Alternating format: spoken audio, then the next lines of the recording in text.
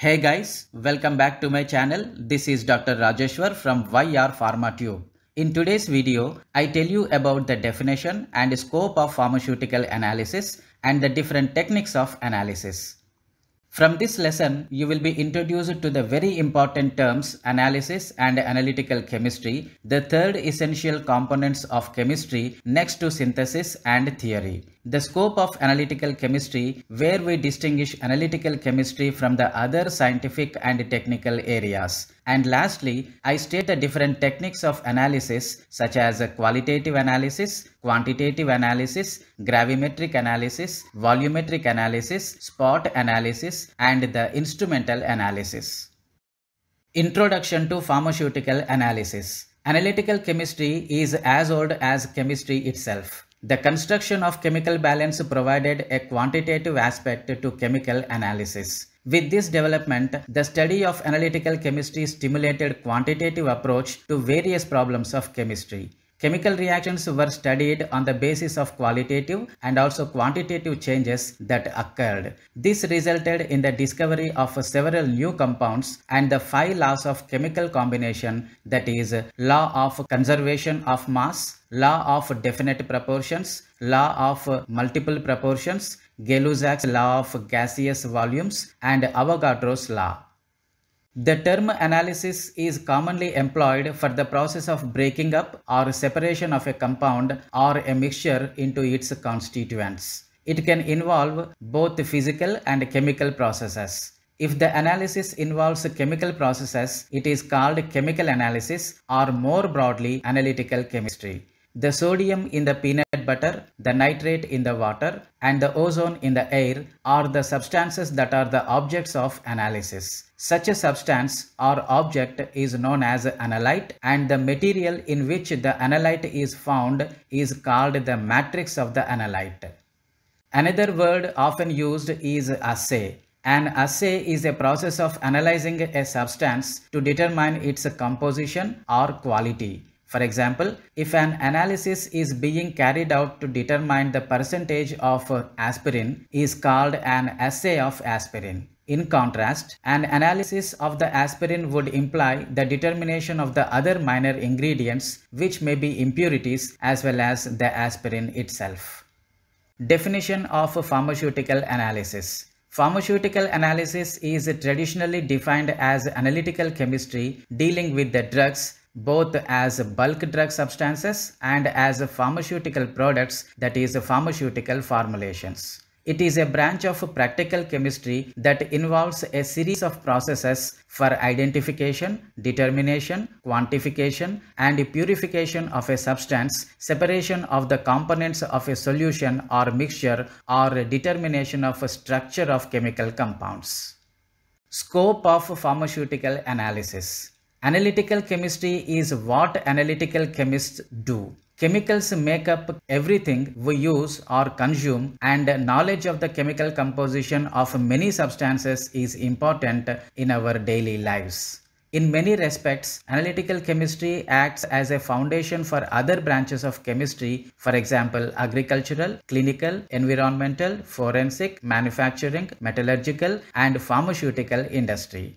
In agriculture, analytical chemistry provides the means to generate essential technical data on soil, water, plant, and animal material. In medicine, analytical chemistry is the basis for clinical laboratory tests which help physicians diagnose disease and chart progress in recovery. In pharmaceutical industry, analytical chemistry provides the means of testing raw materials and for assuring the quality of finished products whose chemical composition is critical. Many household products, fuels, paints, pharmaceuticals, etc. are analyzed by the procedures developed by analytical chemists before being sold to the consumer.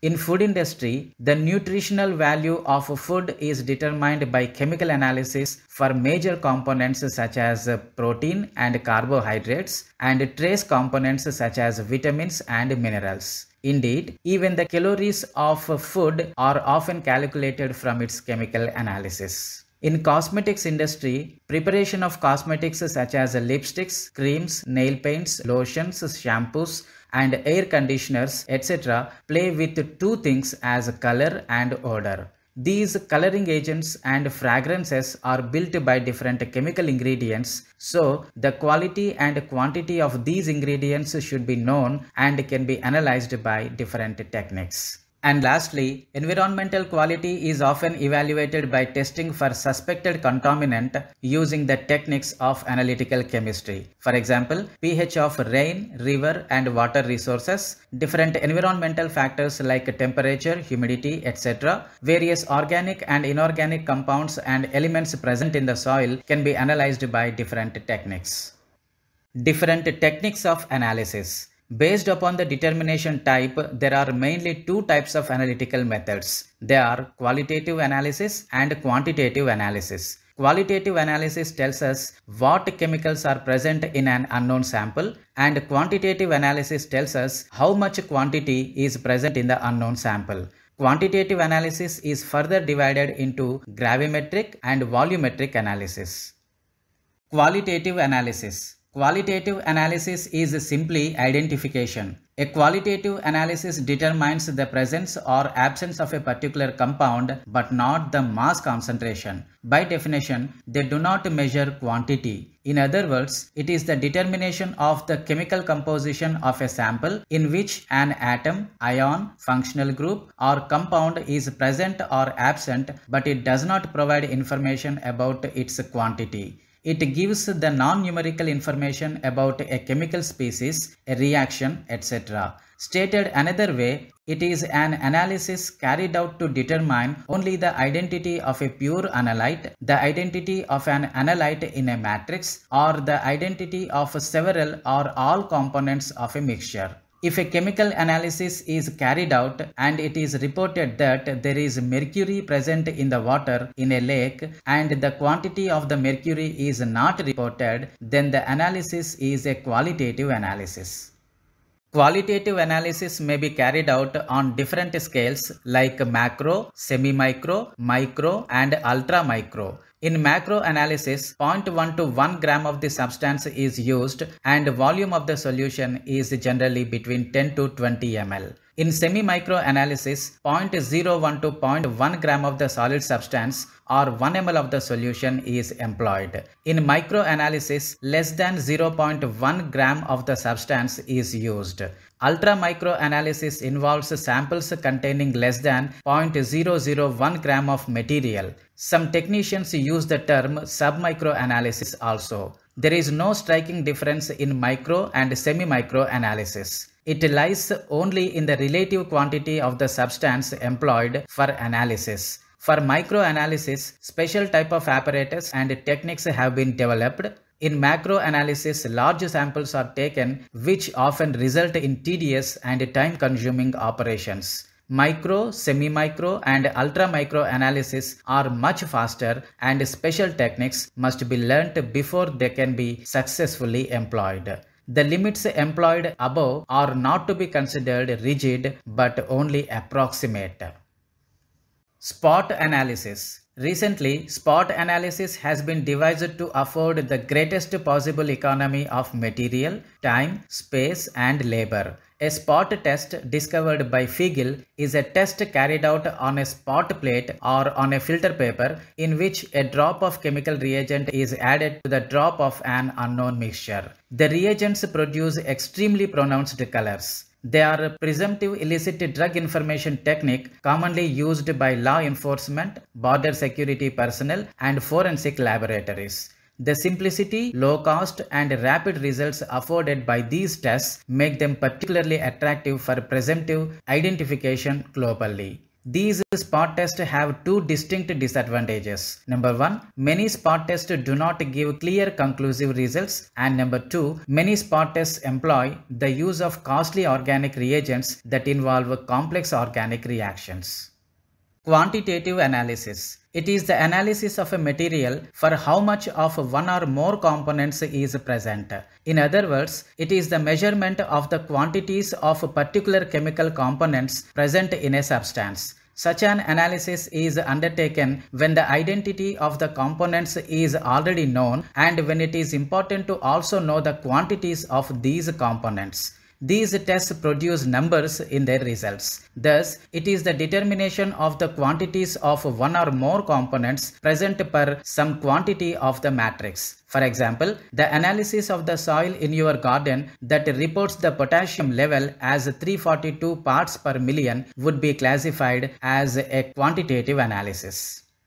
Quantitative chemical analysis started with the application of techniques of gravimetric analysis. In a gravimetric determination, a known volume of sample solution is treated with an excess of a suitable reagent which quantitatively precipitates the desired constituent present in the sample solution. It is weighed before and after its transformation. A common example is the determination of the amount of water in a hydrate by heating the sample to remove the water such that the difference in weight is due to the loss of water.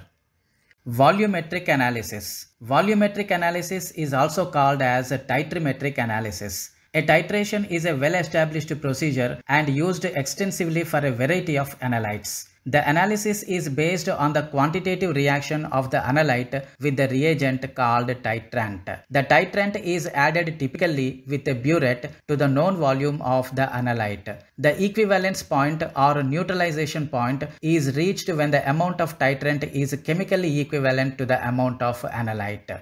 This equivalence point is determined visually by observing the change in the color of the added indicator or instrumentally. The change in the indicator color represents the end point or completion of the titration for the analyte of interest. For example, an acid-base titration involving a color-changing indicator. There are many other types of titrations, for example, potentiometric titrations, where different types of indicators are used to reach some equivalence point.